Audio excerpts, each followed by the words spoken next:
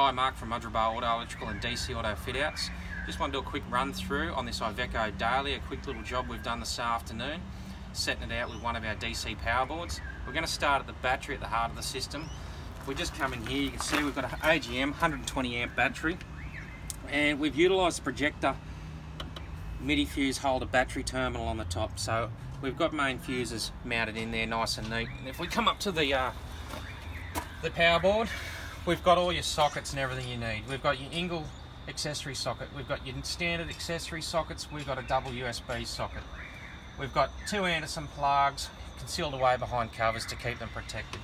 We've got your concealed fuses with all your concealed wiring inside the box, your Thunder battery monitor, your touch panel switch was a nice little item, nice and simple, touch on and off, inbuilt voltmeter which is easy to read. The beauty about the touch panel switch too, if you've got it inside your canopy and something falls against it, it won't turn the switches on and off. You've got to actually touch it. It won't get triggered otherwise.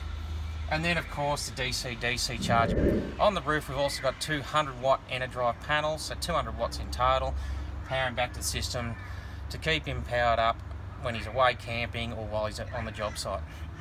Thank you for watching.